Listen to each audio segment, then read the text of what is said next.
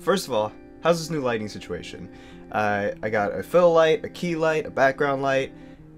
It's all fancy. The 3-point lighting shit, you know. And the reason why I got this new light here is because if I turn it off, let me see if I can. I look like I'm about to tell a horror story. So, I'm not telling you a horror story. Fuck. Anyway, the whole point of this video is to announce that I made a 2017 remixes zip file for you to download all at once instead of, you know, going on every video just clicking download. I did that for you.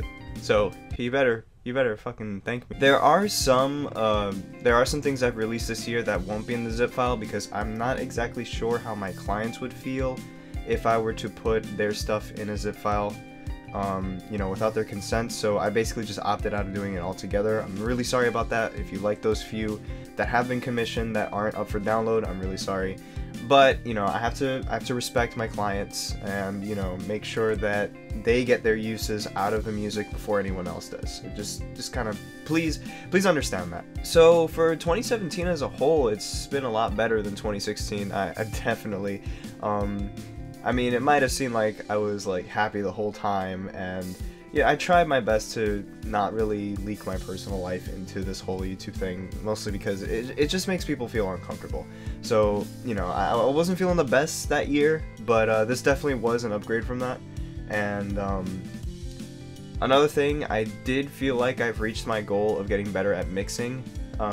Next is mastering and sound design, so I want to try to focus more on those things this upcoming year when it comes to making music.